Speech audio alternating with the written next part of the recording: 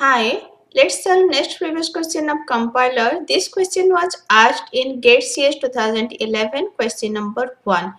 So it is asking in a compiler keyword of the language are recognized during 4 option is given. First option, what is parsing? It is syntax analysis, and syntax analysis will generate the parse tree or syntax tree. It will not recognize keyword.